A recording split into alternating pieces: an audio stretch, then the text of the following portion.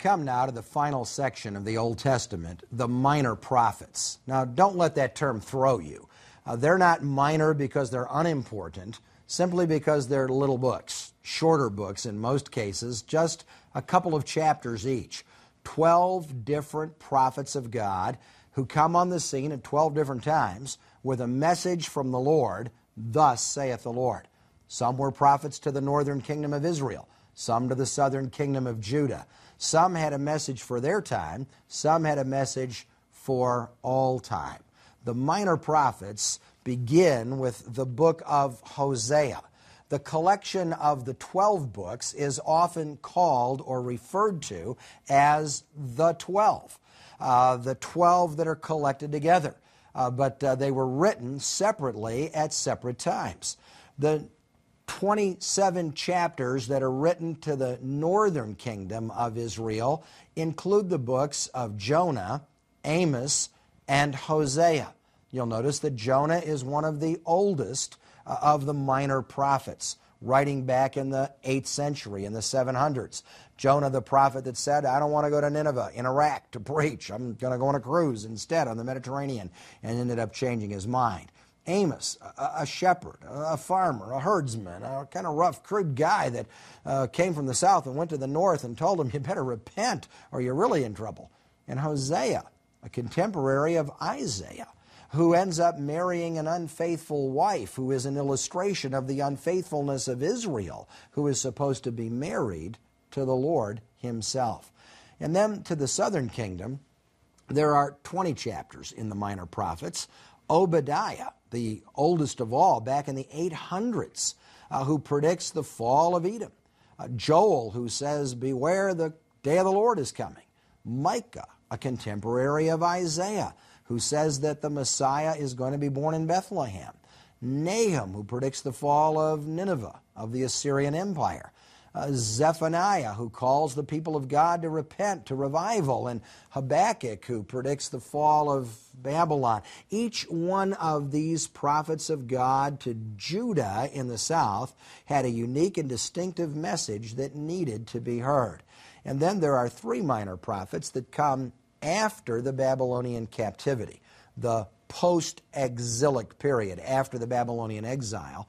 Haggai, who in 520 tells the exiles who have returned, finish the temple. You got it started, now finish the job, rebuild the second temple. Zechariah, who predicts the coming of the Messiah. He's coming on a donkey. He's coming with palm branches. He's coming to reign and rule as king. Prepare yourself for the arrival of the king. And then the last prophet of the Bible, Malachi. Notice the dates in the 400s.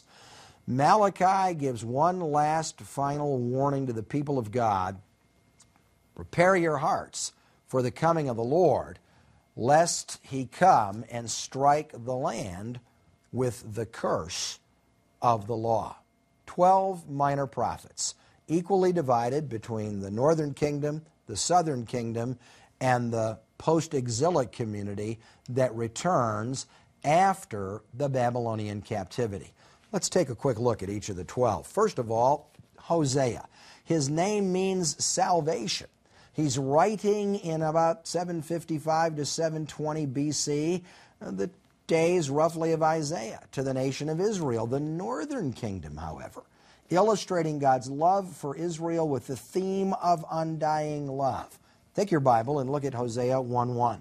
The word of the Lord came unto Hosea, the son of Beeri, in the days of Uzziah, Jotham, Ahaz, and Hezekiah, same kings Isaiah served under in Judah, and Jeroboam, the king of Israel in the north.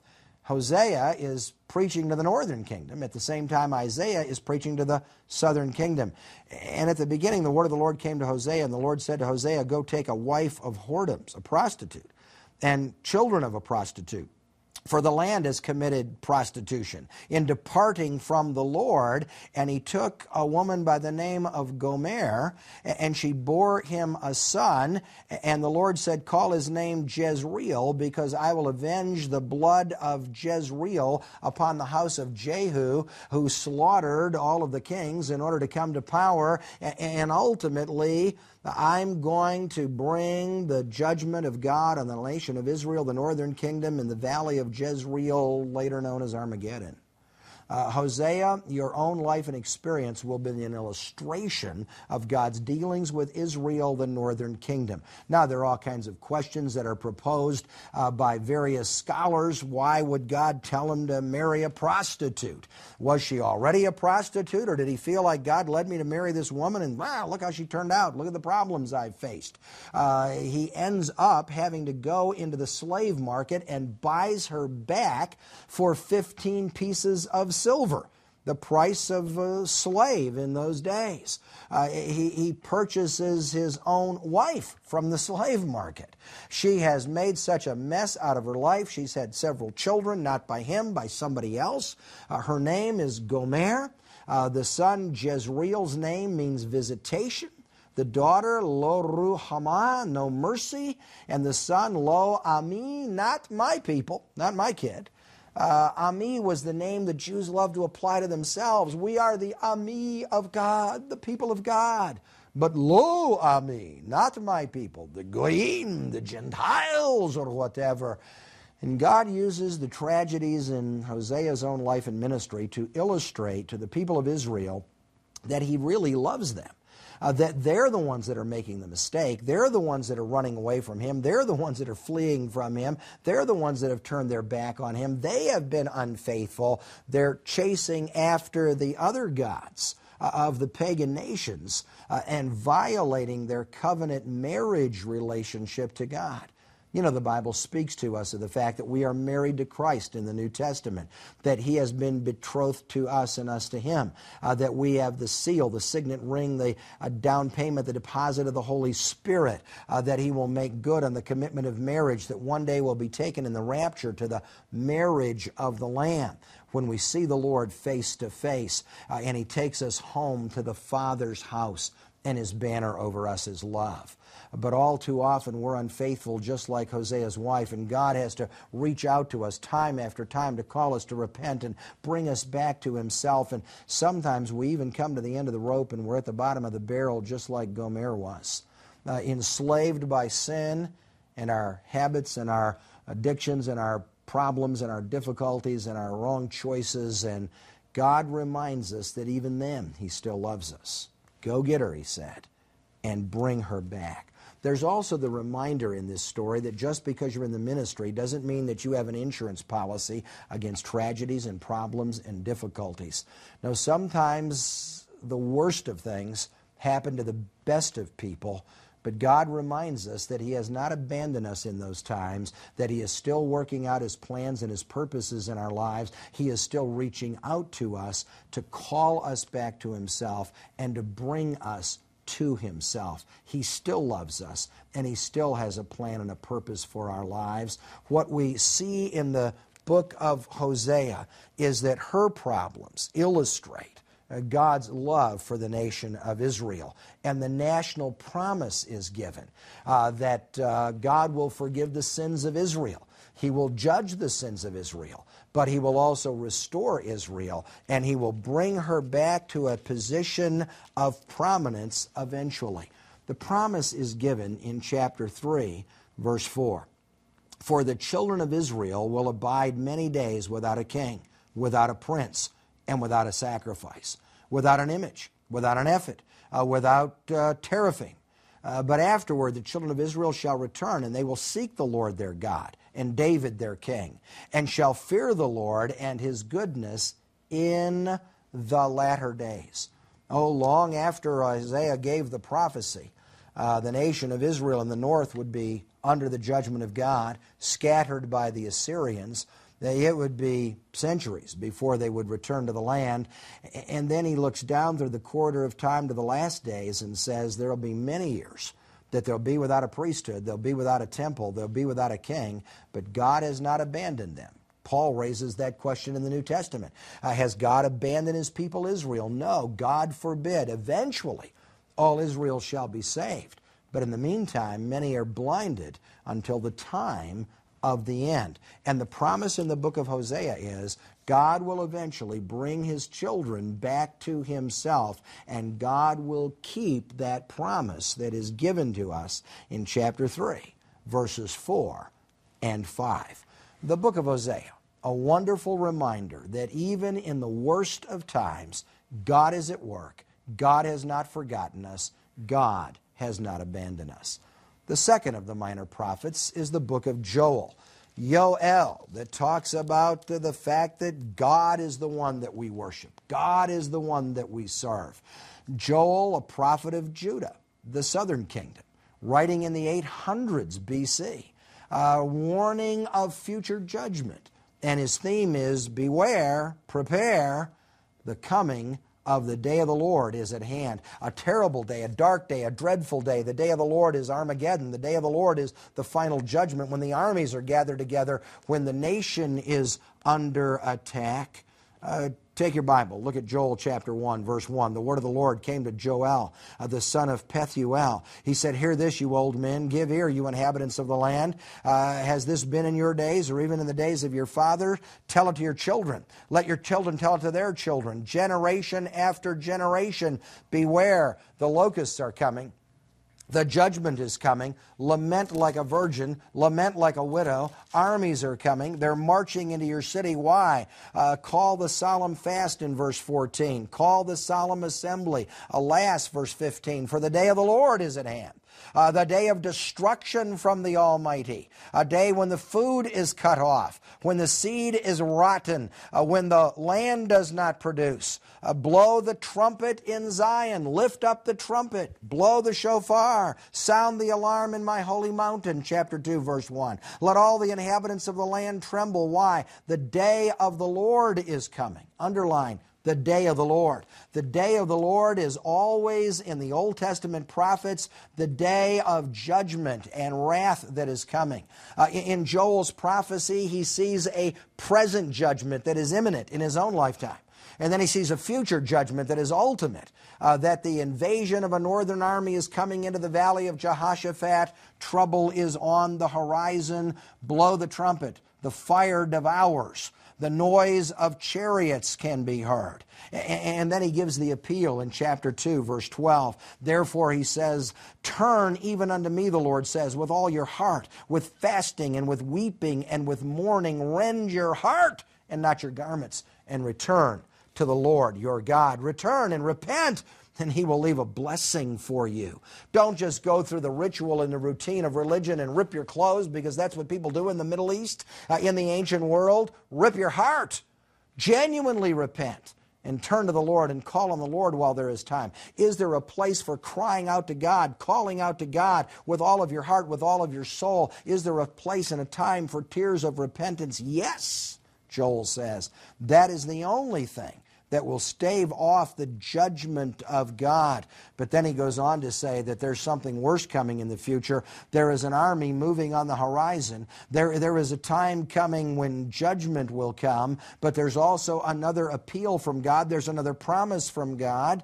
Chapter 2, verse 28, the time shall come to pass that I will pour out my spirit upon all flesh. Your sons and your daughters will prophesy. Your old men will see dreams. Your young men will see visions. The servants and the handmaids, I'll pour out my spirit on them. I'll show wonders in the heaven and in the earth, blood and fire and pillars of smoke. The sun will be turned into darkness, the moon to blood, for the great and terrible day of the Lord shall come, but whosoever shall call on the name of the Lord shall be saved. Wow, what a bunch of verses you have there. The promise of Pentecost, the pouring out of the Holy Spirit on the day of Pentecost, is like the statement here in Joel 2:28, that I'll pour out my spirit on your sons and daughters.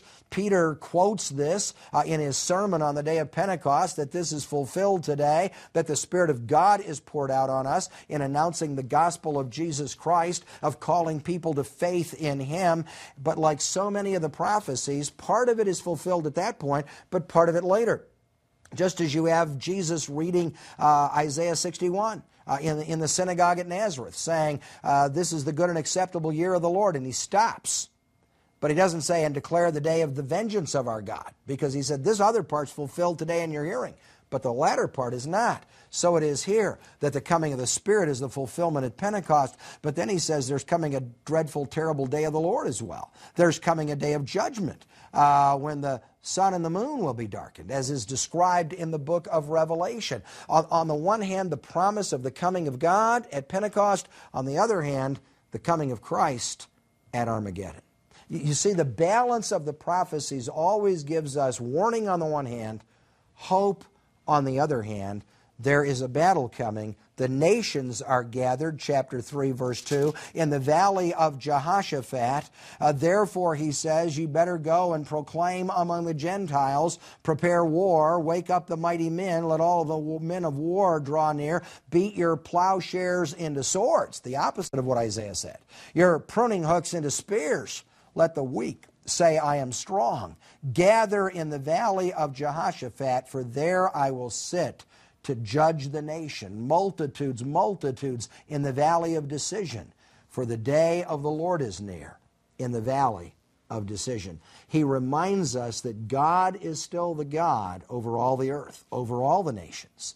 And though the Gentiles may come in the battle of Armageddon to attack Israel, God will sit in judgment in the valley of Jehoshaphat, and God will judge the nations.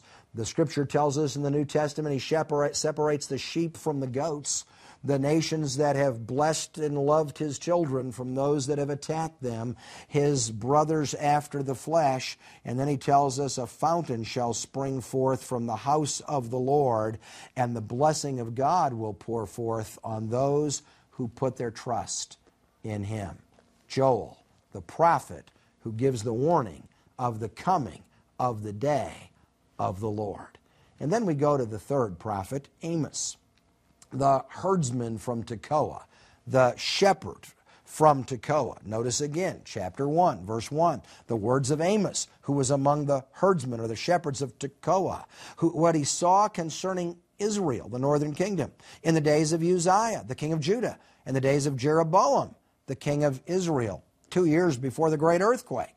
And he said, the Lord will roar from Zion, His voice from Jerusalem. The inhabitants and the habitations of the shepherds will mourn, and the top of Mount Carmel will wither. And God will come and judge the nations. And he names them Damascus, and Ashkelon, and Tyre, and the Philistines, and the Edomites, and the Ammonites, and the Moabites. And then God will send fire even on Judah and deal with His people. And then he raises the question, can two walk together unless they are agreed? No wonder there is a division in this nation. No wonder the northern kingdom has rebelled and left. Come to Bethel, he says, to the place of transgression, that ancient place where Jacob came to the house of God and had such a great experience with God. And the northern kingdom has now turned it into a house of idolatry. 10 miles north of Jerusalem, you've set up your own rival worship center. You have set up the gods of the pagans. So God will withhold rain from you. The fulfillment of the prayer ultimately of Elijah the prophet. God will smite you with judgment and pestilence. Why? You must prepare to meet your God, Amos 4:12, because God is coming to hold you accountable for your sin, Israel. Don't think you can get away with it. And this shepherd from the southern kingdom boldly marches up to Bethel. He confronts the false prophets of the northern kingdom, pronounces the judgment of God, and escapes with his life. God sometimes has to toughen the preacher to tell people what they do not want to hear. So many people today say, well, just tell me what I want to hear. Just prophesy smooth, easy things to us. But sometimes the prophet of God has to say, thus saith the Lord, straighten up or die. Turn or fry. Unless you repent, judgment is coming. And surely the judgment of God was coming. Oh, it would take time. Amos is giving the message in about 755 BC. The judgment fell on the northern kingdom in 722. The Assyrians marched in from Nineveh and wiped out the northern kingdom, toppled the city of Samaria, wrecked the sanctuary at Bethel, took the kingdom and took the people into captivity and scattered them throughout the Middle East. It is a warning in the book of Amos of the judgment of God on the nations around, as well as the nation of Israel herself. Then we come to the book of Obadiah, one of the shortest books in all the Old Testament. It's so short, it's only a chapter. So it just has a series of verses in it. Obadiah says, this is the vision of Obadiah. Thus saith the Lord God concerning Edom. Circle Edom's name in the first verse. The prophecy is about the Edomites. The pride of your heart, verse 3, has deceived you. You that dwell in the clefts of the rock, whose habitation is so high, who says in your heart, who will bring me down to the ground? We're this powerful kingdom founded by Esau. The Edomites here in the red rocks of southern Jordan. We have our own kingdom, a mountain fortress that cannot be conquered. The great city of Petra is here, and we will not listen to anybody. We're going to do our own thing. Obadiah comes along, a prophet of Judah, in the 800s, the 9th century B.C., preaching to the southern kingdom, warning Edom, comforting Judah, and warning of the coming doom of Edom, that Edom will fall. The prophecy is blunt and right to the point. The day of the Lord is near upon all the heathen, in verse 15. That which has been done shall be done unto you, and your reward shall return upon your head, but Mount Zion, verse 17, shall be delivered. The holiness of the house of Jacob shall be its possession, and the house of Jacob shall be like a fire, and the house of Joseph like a flame, and the house of Esau like stubble. Mount Esau shall fall. Now, the Edomites lived and survived in that kingdom for centuries. Ultimately, it was taken over by a group of people called Nabateans. Herod the Great himself was an Edomite, an Idumean, from the ancient Nabatean kingdom. They carved a beautiful red rock city right out of the mountains at Petra, and they thought that city will stand forever. Nobody's ever going to take this place down. They can't get through the narrow pass to attack us. We're secure here. But all God had to do is move on the hearts of the people, and the caravans changed the trade route, and it no longer came through the narrow pass. It no longer came by Petra. It went elsewhere, and when the money dried up, the people left and vacated the ancient city. And Petra sits there today empty, absolutely vacant, because the prophecy of Obadiah came true just as he said it would. Then we come to the little book of Jonah. Everybody knows the story of Jonah and the whale, although he's not called a whale here. He's called a fish, the great fish, one of the many things that God prepared. Now, sometimes one of our problems when we study the Bible is we overlook the obvious. We come to something we think we know, and we go right past it and miss the whole point of it. Why did Jonah flee? Because he was afraid, or because he was prejudiced? Because he didn't want to go to Nineveh, or because he didn't want them to repent? Because he didn't think they would repent, or he was afraid God would forgive him if they did repent? Jonah's name, interestingly, means dove, the bird of peace that takes its flight. He writes in the 700s BC, in the 8th century, writing to the northern kingdom of Israel.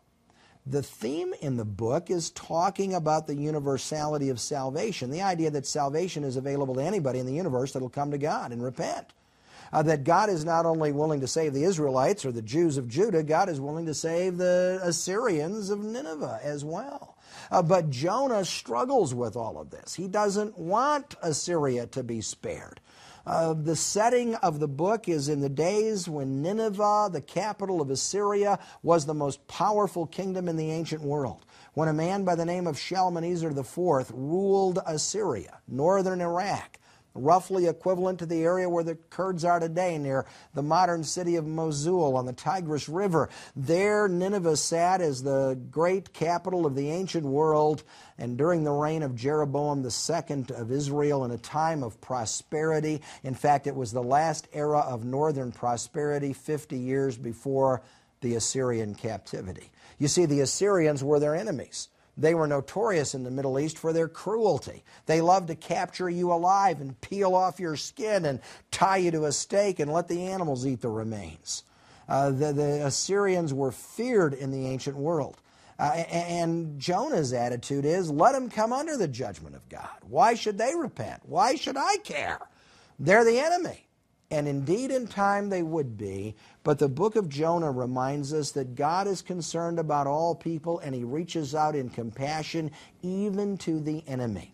If we look at a map, of the Middle East in that period of time, the Assyrian Empire stretched all the way out of the Tigris-Euphrates Valley of Iraq, far to the north to the edge of southern Russia, into part of what today would be Turkey. It overran Syria and part of the Middle East all the way down even to the edges of Egypt. And yet the Bible tells us in the book of Isaiah they were never able to capture Jerusalem, and the kingdom of Judah never fell to them. And the archaeology of Israel verifies that, because the Assyrians were great colonizers. Everywhere they went, they tried to build Assyrian-style houses, bring in Assyrian culture, bring in Assyrian pottery, etc., and bring in Assyrians to live in all these places and Assyrianize those places.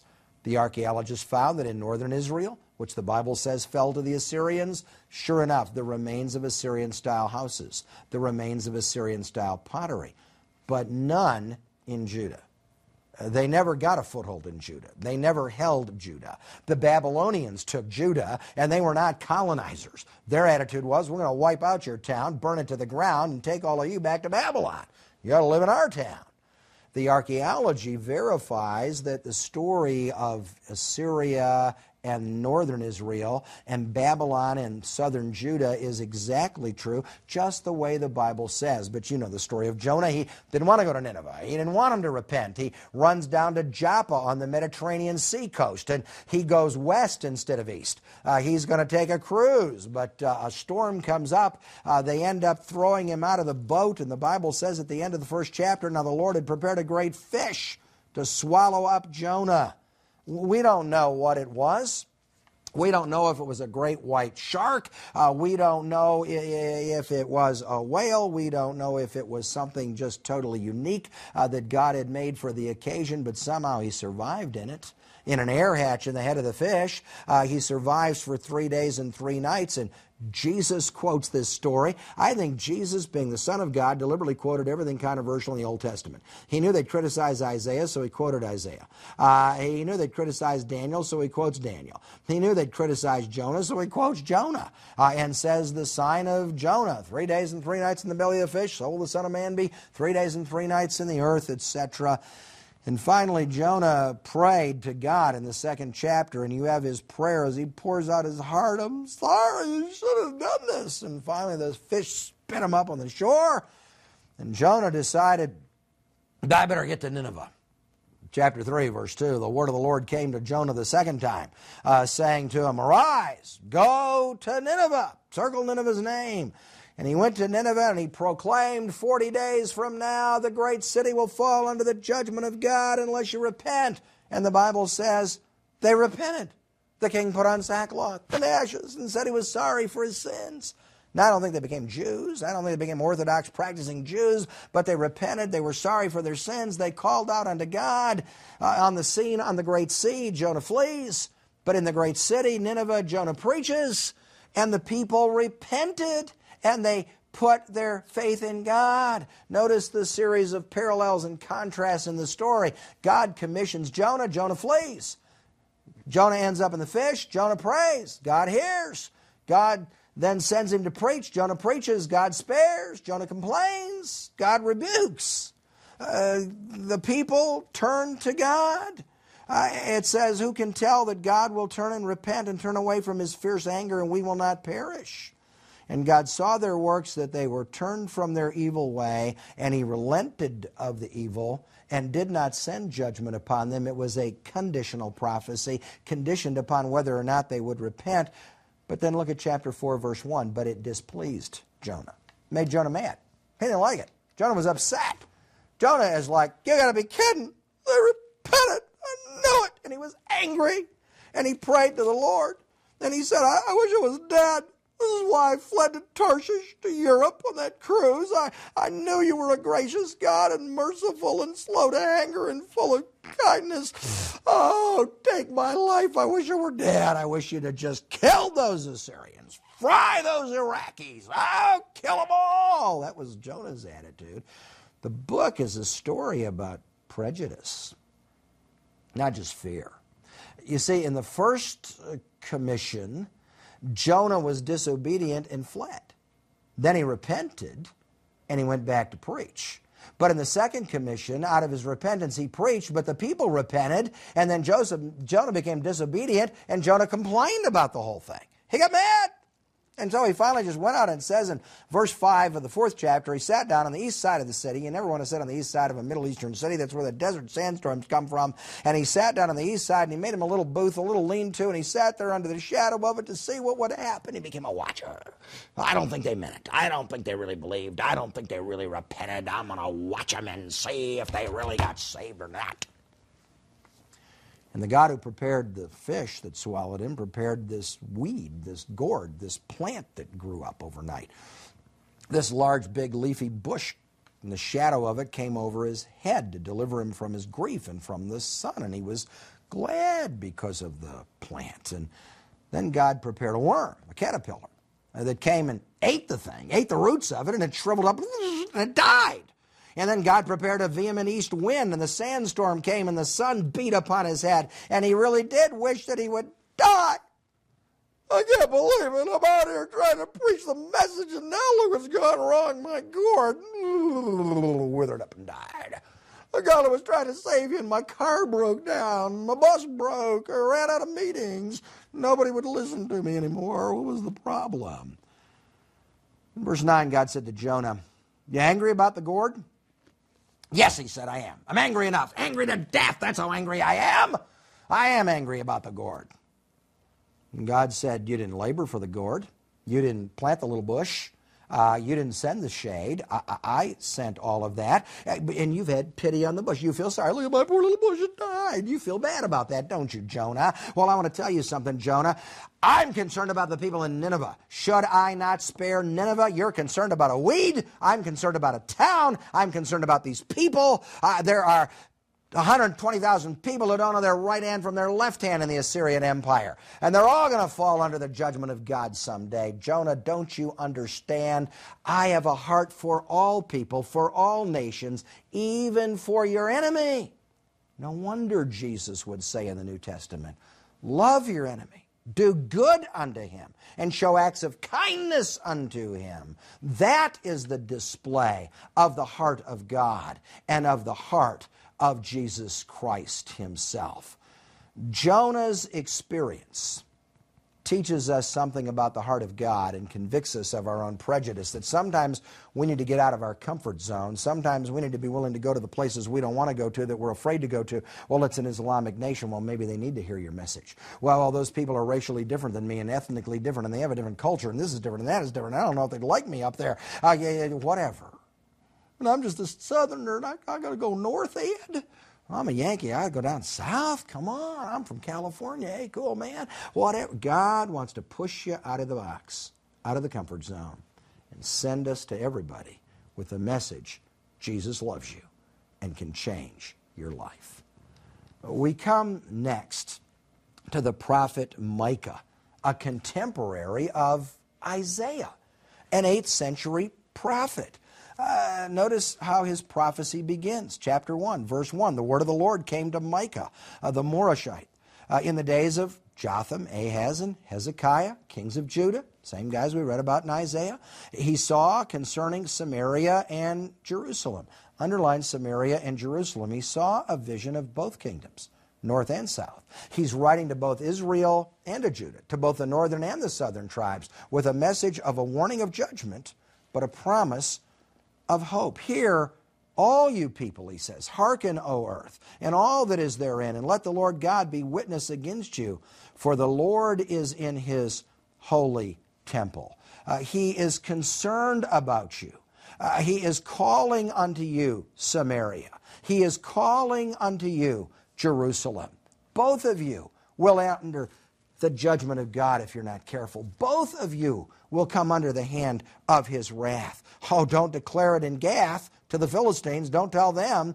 Don't announce it to the heathen that Samaria has fallen in the north, which was about to happen, that Jerusalem is going to fall in the south. Oh no, hear you heads of Jacob, you princes of the house of Israel. Don't you realize that judgment is coming? The Lord is coming.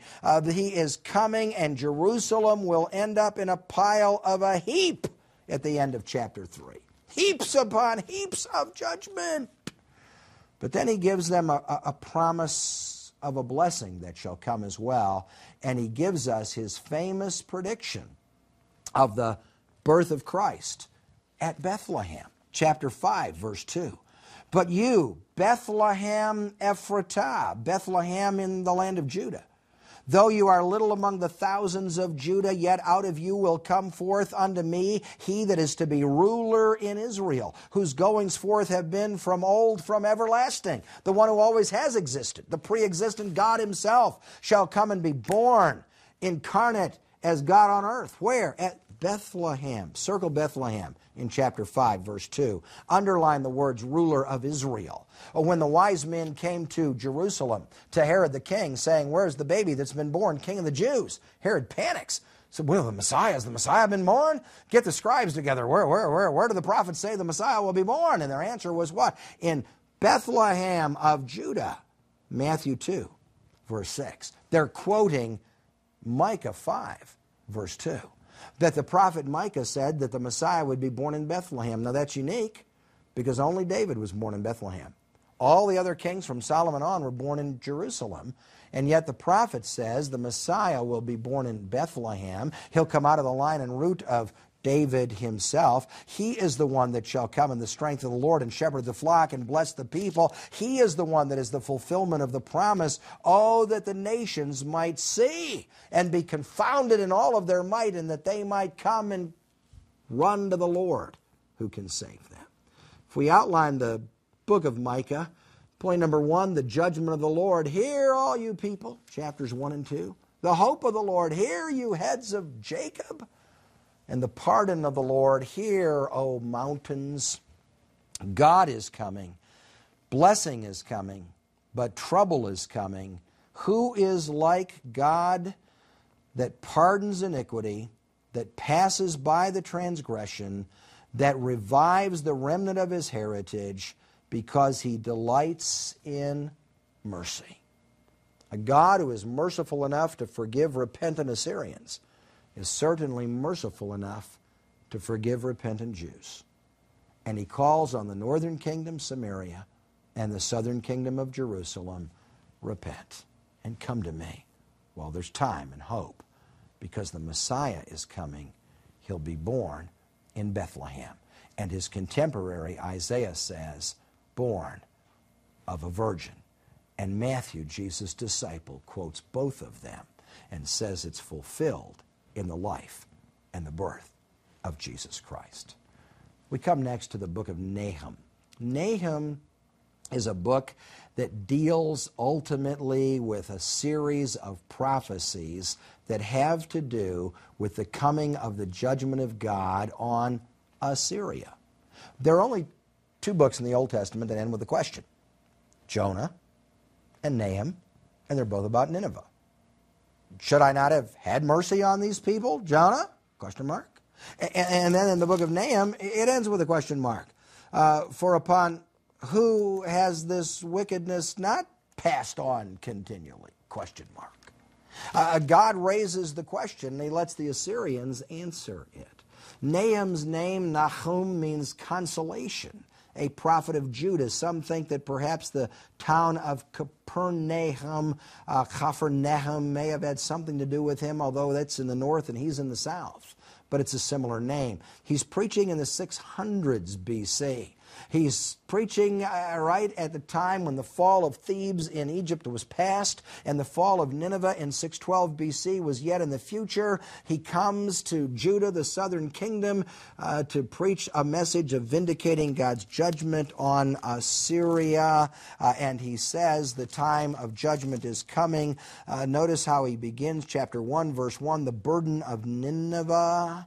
The book of the vision of Nahum, the Elkoshite. God is jealous. The Lord revenges. The Lord revenges and is furious. The Lord will take vengeance on his adversaries. He is slow to anger. Yes, he is great in power, but he will not acquit the wicked. The Lord is good, a stronghold in the day of trouble. He knows those that trust in him, verse 7, but he brings judgment on those that reject him.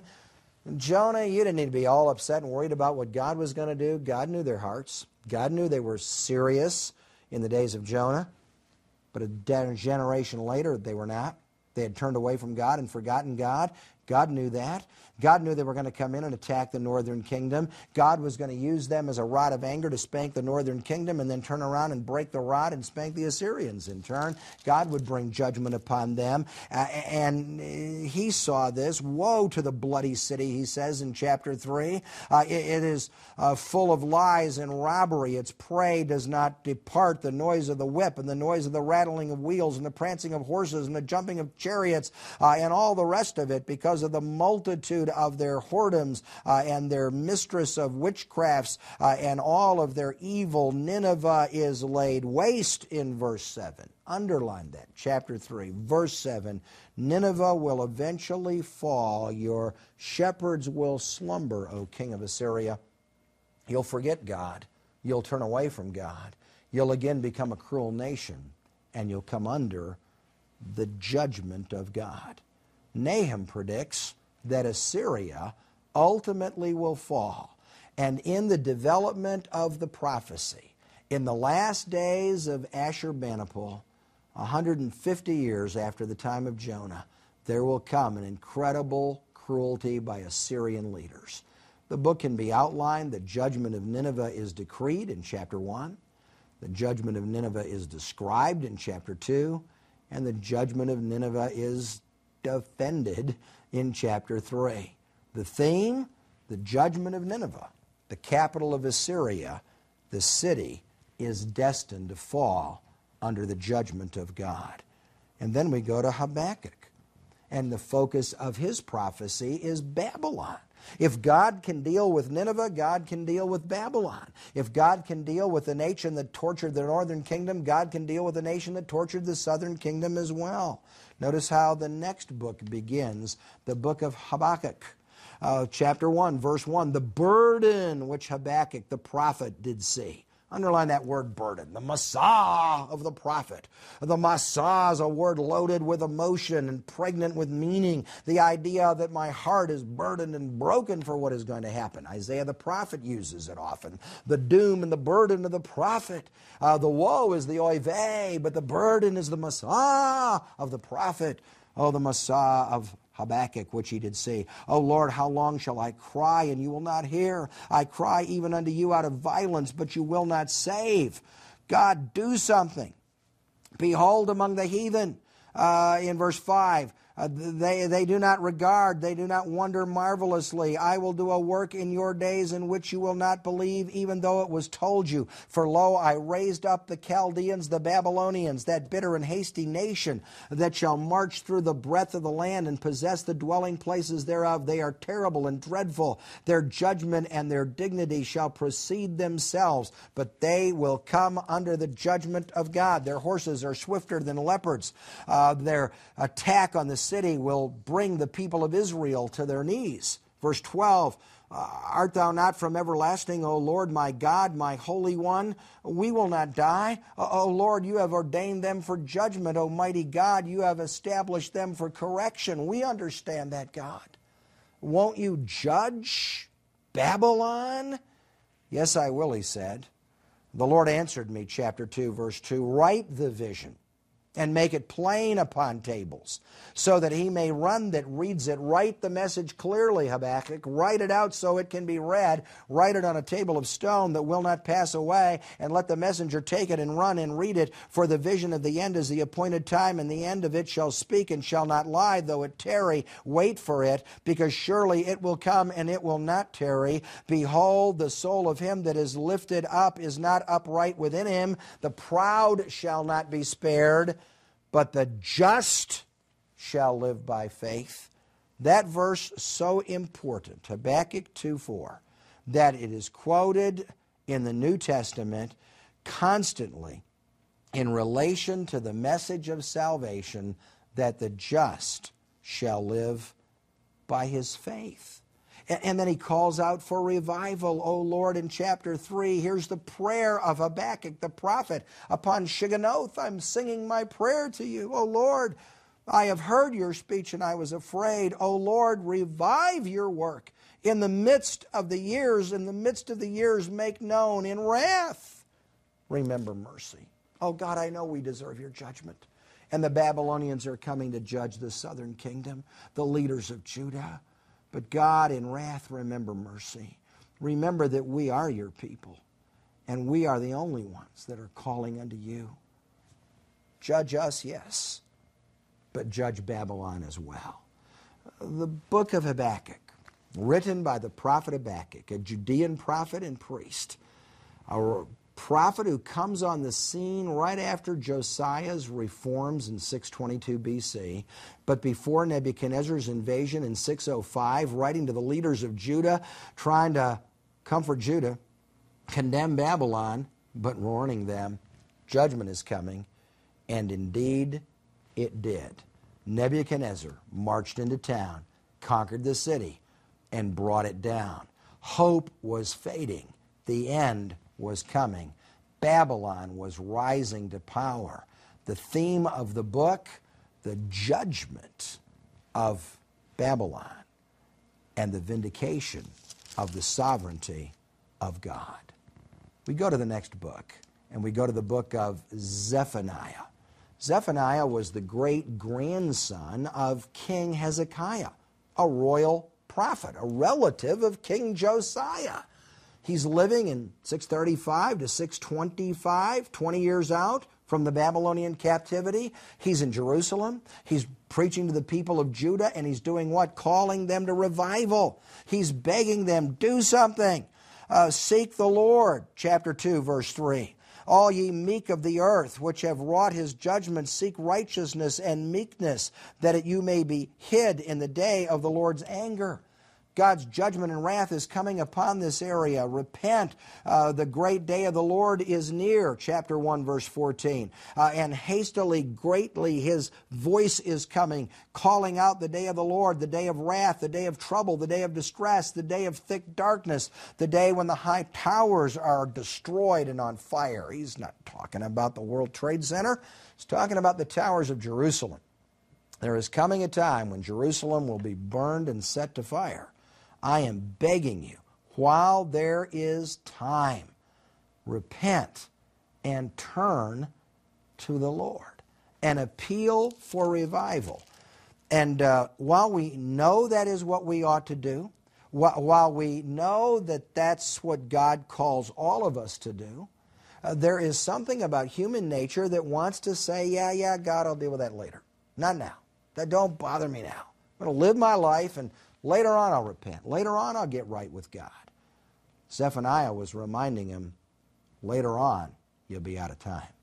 Later on you won't have this chance. 20 years later, the Babylonians would march in and take the city, slay the king, and put their man on the throne. Better hurry up and do it now while there is time. The whole book reminds us the day of God's wrath against Judah is coming. The day of God's judgment against the Gentiles is coming. And finally, the day of God's deliverance is coming, when he will turn back the captivity of his people. Sing, O daughter of Zion, he says in chapter 3, verse 14. Shout, O Israel. Be glad and rejoice with all of your heart, O daughter of Jerusalem. The Lord has taken away your judgments. He has cast out your enemy. The King of Israel, even the Lord, he's the King, is in the midst of thee. And you will not see evil anymore. No more worries and no more fears. When the King comes and he reigns and rules in Jerusalem, when the Messiah comes, there will be peace, because you'll have his kingdom on earth. And then we go to the book of Haggai. We go to the post-exilic prophets now, who prophesy after the Babylonian captivity. And these prophets remind us that even though the fulfillment of the prophecies and the warnings against Israel had come true, and the Assyrians attacked them and destroyed them, and the prophecies against Judah came too, and the Babylonians crushed them and took them into captivity, God had not abandoned them, and God was not through with them, and God would give them one more chance to come back. And the three post-exilic prophets after the Babylonian captivity come on the scene. Haggai, in the second year of Darius the king. Haggai the prophet said to Zerubbabel, the governor of Judah, And Joshua the high priest, thus saith the Lord of hosts, this is the people. Say to them, the time is not come, the time that the Lord's house should be built. But tell them it is the time. This is the time. Rebuild the temple. Rise up. Before you rebuild the city, before you rebuild your houses, build the temple of God the second time. And then Zerubbabel in verse 12, and Joshua the high priest and the remnant of the people obeyed the voice of the Lord their God and the words of Haggai the prophet. And the Lord stirred up the spirit of Zerubbabel and Joshua the high priest and the remnant of the people, and they did the work on the house of God, and they began to rebuild the house. And they're praying to the Lord that the glory of the latter house will be greater than that of the former house. But it wasn't. That this would be a temple that would honor the Lord, that we would do what was right. But it was never filled with His glory and with His power. Haggai told them the right thing. If you're going to go back and rebuild the nation, you better start by rebuilding the house of God. Put first things first. Put your attention on the house of God. Who wrote the book? Haggai, a contemporary of Zechariah, the prophet, of Zerubbabel, the governor, in about 520 BC, to the returned exiles in Jerusalem to encourage them to rebuild the temple. And indeed they did. The prophet kept on preaching. He would not let up, and the foundation of the temple was laid. And again, verse 20 says, the word of the Lord came unto Haggai the prophet in the 24th day of the month, saying, speak to Zerubbabel, and say to him, I will shake the heavens and the earth, and overthrow the throne of the kingdoms, and destroy the strength of the kingdoms. And Zerubbabel my servant shall be like a signet ring on my hand. I'll bless him and bless his works, build the temple, finish the job. And they did. Then we come to the book of Zechariah, one of the most important of all the minor prophets. And in the book of Zechariah, Zechariah is the leader of the Levites between 520 and 500 BC, also preaching to the returned exiles in Jerusalem. What is he saying? Prepare for the coming of the Messiah. Notice chapter 1, verse 1. In the 8th month of the 2nd year of Darius the king, the word of the Lord came to Zechariah, saying that he's displeased with your fathers, your forefathers, that he wants you to repent and turn to him and let him bless you. The former prophets came before the captivity, and they preached to you, and you didn't listen to me. Now I'm sending you, Zechariah. You go and you preach to them. And Zechariah gives us these amazing prophecies in his book. Amazing prophecies of the coming of Christ, the coming of the Messiah himself. We can divide the prophecies into 8 visions that are given in the first 6 chapters, 4 messages in chapters 7 and 8, 2 burdens of the prophet that are delivered in chapters 9 to 14. And we can outline the book between Zion's sanctuary, the temple, chapters 1 to 6, Zion's services, their worship to the Lord, in chapters 7 and 8, and Zion's Savior in chapters 9 to 14, who is both rejected and yet reigning. Zechariah opens the prophecy in chapter 1 and says, I see colored horses riding across the horizon. I see them down there among the myrtle trees.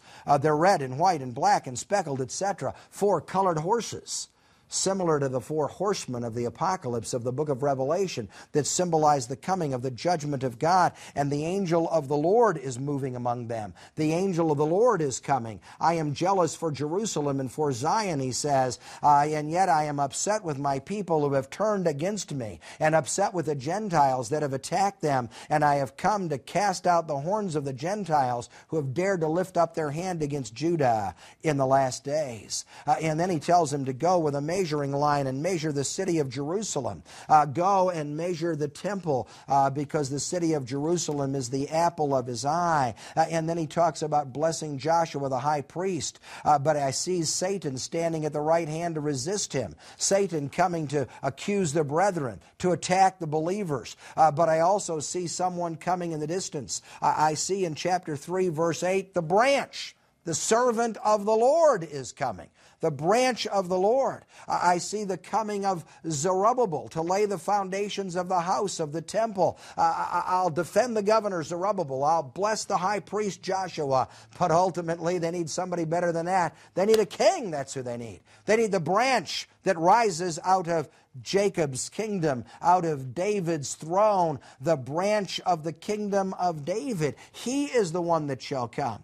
In chapter 6, he sees again in verse 12, the branch shall grow up before him, and the Lord shall use him to build the temple and bless his life, etc. The king is coming. In chapter 9, verse 9. O daughter of Jerusalem, shout, thy king is coming, having salvation, lowly and riding on a donkey, on the colt of a donkey. He foresees the coming of the Messiah, who rides humbly into Jerusalem, not on a horse, who comes riding on a donkey. The people are shouting Hosanna, he says. They're waving the palm branches. He foresees Palm Sunday. The Savior is coming. But then he says he's rejected. In chapter 11, verse 12, if you think it good, give me my price. If not, forbear. So they weighed for my price 30 pieces of silver. And the Lord said to me, cast it to the potter. A goodly price that I was priced of them. 30 lousy pieces of silver, the price of a common slave. And I took the 30 pieces of silver and cast them to the potter in the house of the Lord. Jesus betrayed for 30 pieces of silver by his own disciple, Judas. And Judas in remorse says, I can't keep the money. And he goes back to the priest and says, take the money back. And they said, no, we can't take the money. And he throws the money on the floor of the temple and he runs out, and they took the 30 pieces of silver and gave them to the potter, the guy that made pottery over in the corner. Buy the potter's field, buy a little piece of ground out there to throw the junk pottery on. Broken pottery that represents our broken lives, that Jesus went to Calvary to die for, that he might redeem us and that the potter might reshape us and remake us into his people. And then Zechariah goes on in the 12th chapter, and he gets even more specific. He says in verse 10, I will pour out upon the house of David and the inhabitants of Jerusalem the spirit of grace, the spirit of supplications. They will look on me whom they have pierced, nailed through. And they will mourn for him as you mourn for an only son. And in that day there will be great mourning in Jerusalem as the mourning of Hadad Rimmon in the valley of Megiddo at Armageddon. When the army is coming of the Antichrist to attack Jerusalem, they'll turn to me and cry out to me and realize that I am their Savior. I am the son of Abraham. I am the son of David. I am the Son of God. And in that day, chapter 13, verse 1 says, a fountain will be opened in the house of Jerusalem to the inhabitants of Jerusalem in the house of David, a fountain of cleansing for sin, to cleanse them from their sin. And in that day, someone will say to me in verse 6, what are these wounds in your hands? And I said, I have received these in the house of my friends. Everybody argues over who crucified Jesus. The Jews said, crucify him. Yeah, but the Romans did it. And our sins killed him and nailed him to the cross. It's our fault that he dies. Oh, he said, they've smitten the shepherd and scattered the sheep, but I have not abandoned them. For the day of the Lord will come, when I'll gather all the nations to Jerusalem to battle in 14:2. And I will bring judgment upon them. And his feet, in verse 4, will stand in that day on the Mount of Olives, and the mountain will split in half, and Christ will return in his second coming. And when the Mount of Olives splits, when the King comes back, and the judgment of God falls, Jesus Christ will come and gather his people unto salvation. And the plagues will cease, and the judgments will be fulfilled.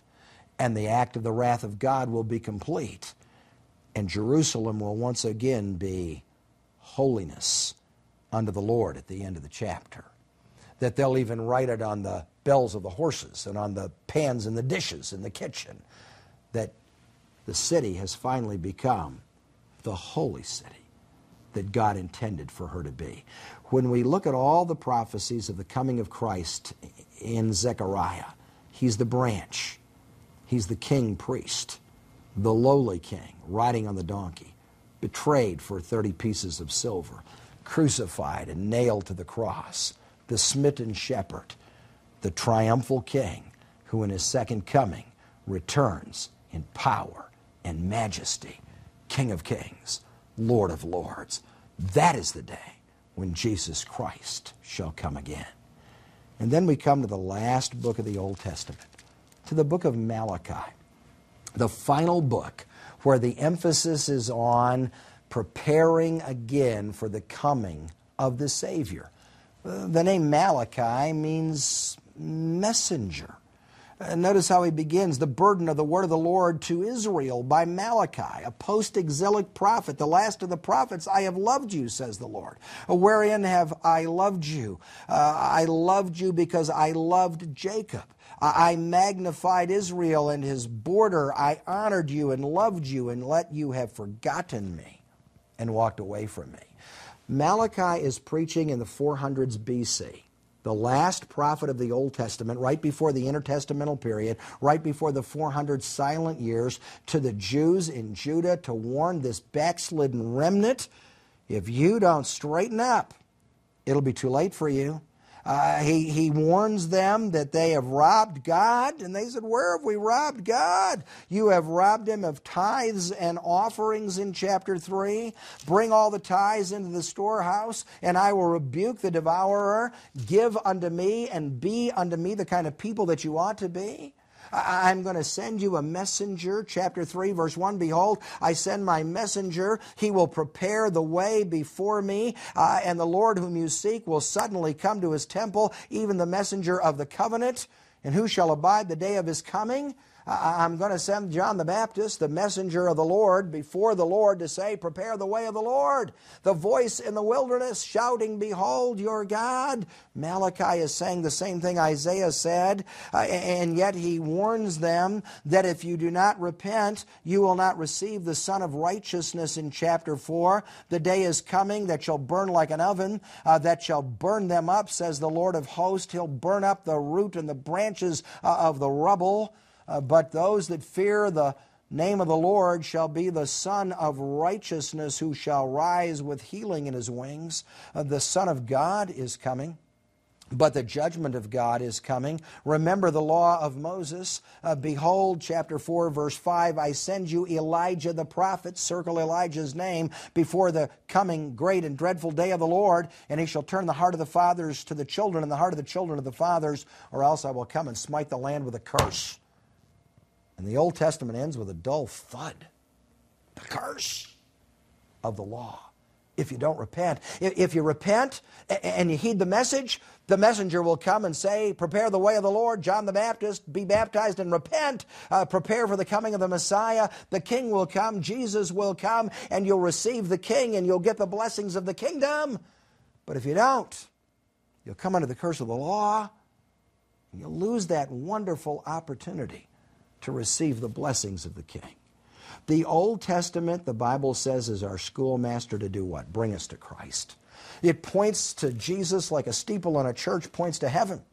That Christ is coming. He is the Savior. He is the answer. That there is, apart from Him, no message of salvation, no permanent opportunity at all. And in the promise that Elijah would come, Jesus will say later in the New Testament that this is fulfilled in John the Baptist. That I tell you, Elijah has already come. The disciples said, what about the coming of Elijah? They're quoting Malachi 4. I tell you, he's already come. That rough-hewn prophet of God out in the wilderness. Just like Elijah, John the Baptist has come. He has brought the message of preparation. The King is coming because John the Baptist is coming to announce the arrival of the King. Repent and open your heart to Him. The Old Testament leaves us waiting for the coming of the Messiah, the coming of the Savior, the coming of the kingdom. The Old Testament is incomplete without the New. The Old Testament prophesies a Savior is coming, a Messiah is coming, a King is coming, God is coming. But it never happens until Jesus comes on the scene and fulfills the final promises. If we look back over the entire story of the Old Testament, it takes us from creation to the curse. In the beginning, God created. It begins so well. that ends so poorly, lest I come and smite the earth with a curse. In the New Testament, it begins with Christ. This is the genealogy of Jesus Christ, the son of Abraham, the son of David, the fulfillment of all the promises. And it ends with the promise of grace. Behold, I come quickly. Amen. Even so come, Lord Jesus, and the grace of our Lord Jesus Christ be with you all. Amen.